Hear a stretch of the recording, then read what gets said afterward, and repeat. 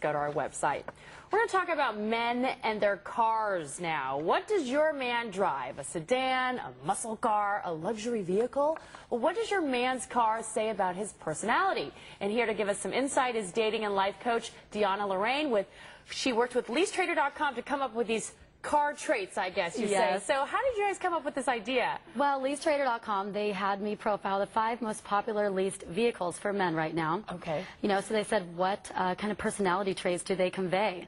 Okay, and so that's how we came up with them. We have pictures, actually, of these top 5 cars. Let's talk about the first one, which is the Toyota Camry. Okay. What is that car? If a man drives a Toyota Camry, what's his personality like? Strong, reliable, and committed. Just sort of, just like the car itself. You know, it's never going to wear out on you. And the man who drives it seems to be very loyal and, you know, hardworking man. And what about the women? What type of women are attracted to these type of men? Type of women who appreciate that type of man, who appreciate the nice guy, who is probably wife or girlfriend material. Okay. Someone who's uncomplicated and very sweet. That's good. That's good. The next one is the truck. Okay. The Ford F-150, one of the most popular leased cars. What kind of man drives truck? Well, there's 2 sides of the coin here. One is he could be very macho and masculine and strong, you know, kind of a tough guy.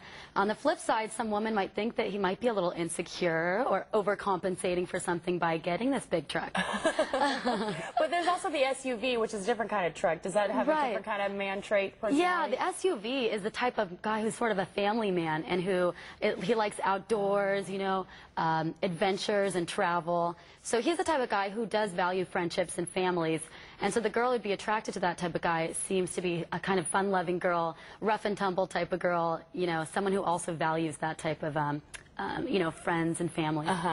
And then we have the Mercedes S-Class, the luxury vehicle. Oh, the luxury vehicle. What does this say about a man who drives this car? Typically an older man, someone who is very successful, stylish and classy, maybe reached a couple you know, milestones in their career. It is sort of a benchmark of success in a woman's eyes. And then, of course, there's the sports car, the Corvette. I always think, when I think of a man in a Corvette, I think it's like the midlife crisis stage. Is that true? Kind of, yeah, a little bit. Someone who drives it is very showy, flamboyant, kind of a risk taker, a thrill seeker per se.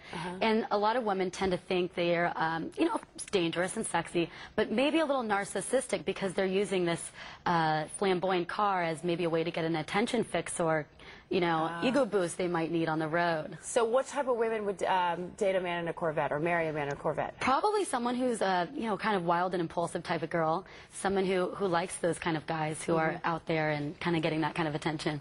Okay, bonus car, because I see them all over the place, those Hummers.